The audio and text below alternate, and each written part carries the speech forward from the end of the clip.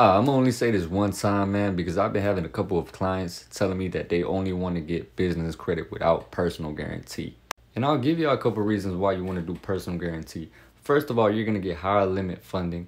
Second of all, you don't got to go through the whole hassle of building your business credit with them net 30s, right? And all them tiers that you have to go up to. Third of all, if you strictly want to do business credit, you're going to have to submit tax returns, okay? They want to see how much revenue your business is making if you not going to show your personal credit.